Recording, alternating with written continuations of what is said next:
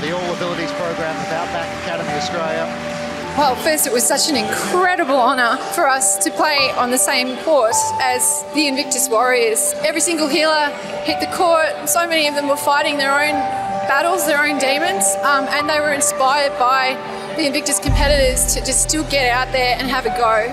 And I'm just so incredibly proud of every single one of them. 1 in 5 Australians experience disability in Australia. 1 in 2 Aboriginal and Torres Strait Islanders experience disability in Australia. He'll take it himself.